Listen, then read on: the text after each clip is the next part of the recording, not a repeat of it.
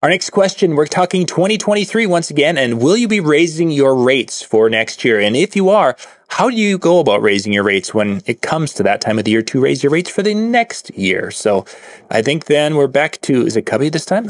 We're back. Cubby. Yeah, I do intend to raise my rates for next year. We've gradually raised them this year due to the rising cost of inflation and gas and things of nature. So it was kind of a trending thing already, starting back in July when some of the gas rates were starting to go up. We said, okay, let's add another $100, add another $100. We will be at the 1st of January raising our rates again, and we just do it. I mean, we don't do it like it's more incrementally. It's not like boom, $500, but we know where we want to be, and we'll start out the first of the year, and then again do another raise, probably depending on what the economy is going to do. Maybe the next 3-4 months, raise it again and revisit it. Right. But we had to do it a couple times already this last fall, and it was well received. I mean, we never anybody booked, and that's another thing.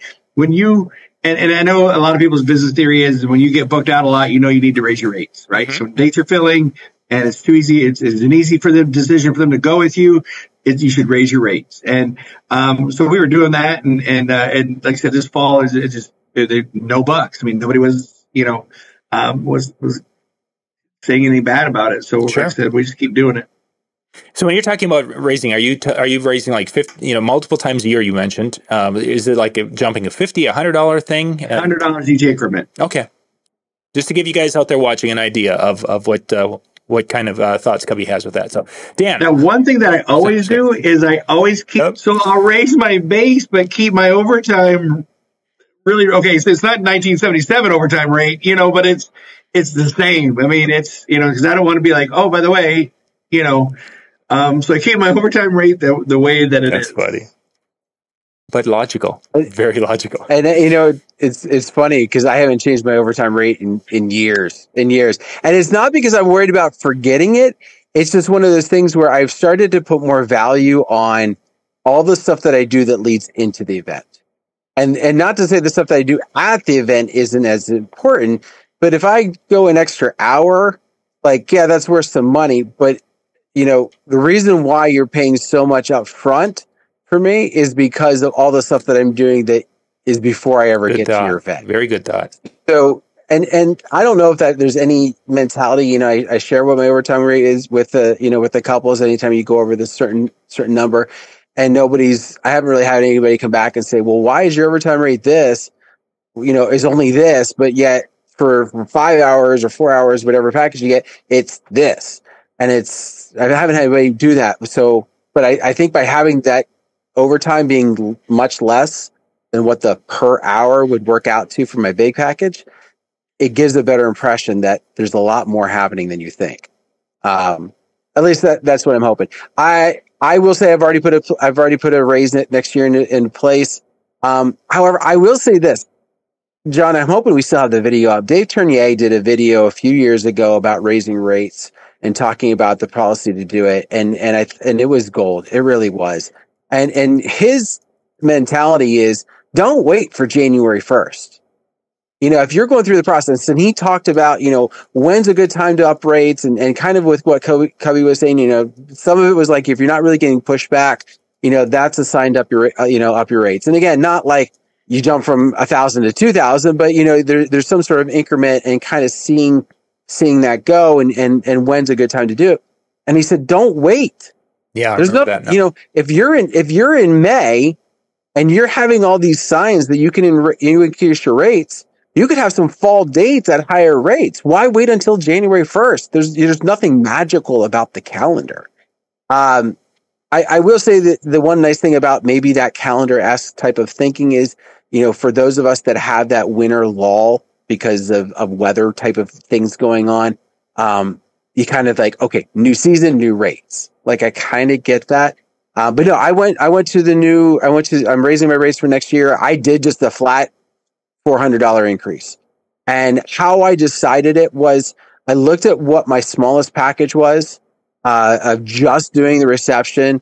And I was rarely getting that. I was really going out mainly for receptions and ceremonies. But every time I would get that reception only, I felt like I was taking a pay cut. So I'm like, you know what? I can bring this up to this price this can be my new bottom floor, and this is where I'm at. I will say it's always scary when I do it. Every time I've done a pay increase, it's always felt nervous. This year felt a little bit more nervous because as I was talking earlier, how I'm not getting as many events, or I wasn't getting as many events in advance. And so I started guessing myself, was it my prices? Sure. Did I price myself out? Did I do something like that? And no, it was the clientele was, at least for my clientele, it was their pushback. So I felt a little bit better now. My rates are there and I'm moving forward. I think everybody should. Now, I will also say, though, I've already predetermined because I'm starting to get calls for 2024. I'm going to stay at 2023 for 2 years. Mm-hmm. That's just kind of my thought. That's kind of where my gut is telling me. I would also say anybody's thinking about pay raise, think about your next 2 or 3 years. Think about what you want to do, because you can be like, oh, for 2023, I'm going to do this. And then you start getting 2024 and you're like, oh, well, I guess I'll just give you the same rate because I haven't thought about that yet. Start thinking now. If you're going to do it on that January 1st type of idea, start thinking now where you're going to go. My version of the calendar when it comes to raising rates is generally the beginning of October. That October 1st, they'll change for the next year. And that's where I have done that. This year, I think it was, I think I jumped about $200 per show on the different packages. But one of the things is, as Michael's experience level has increased, now he is getting closer price-wise to my show, because we were charging 2 different rates because he just didn't have as much experience. Granted, he still doesn't have as much experience, but he's got a lot of good quality experience to bring him into a better place when it comes to that. So that's kind of where I've used it is in October. And I've always kind of looked at it as, okay, in October, we can do that. We can quote the higher prices in October, November, December. And if we have to, and we just, for some reason, it's not working, we still have the January booking show where we can, maybe change, or at the end of the January timeframe, which used to be the bridal show time in our neck of the woods. And we can always go back, March and go back to the prior year rates if we needed to. The irony is I've always had that as an out clause, and we've never used it. It's just once you start confidently talking about what you can deliver for the rate you're going to charge, it usually the people who are going to buy it at that rate. The people who would have never bought your first show because it was too expensive aren't going to buy it anyway. So you might as well not be leaving money on a table, or going out and feeling like you're undercutting yourself. John, something else I think to that really would also help is, whether it's October 1st or September 1st, a lot of us, we've seen kind of a trend over the years where summers used to be big for people. And then now it seems, at least where I'm at, fall is like huge. Like I can be booked for fall and have holes in the middle of summer just because the way it's gone lately. If you raise your rates kind of with that fall mentality, one, now you can kind of look at it as, well, if you decide to back off, you'll be like, well, I was charging a premium for a premium date. Like you can justify it that way if you decide to. Sure. But by doing that increase for the fall, and them, because they're probably going to book you, like you're going to get booked for those dates. It also gives you more confidence going into the next year that you're going to get those rates because you already have gotten those rates. Mm-hmm. Because again, it was a premium time, so people were more, yeah, it's a fall date. I need to get a DJ, and I want you, so I'm going to pay it for sure. All right, let's jump to our next question.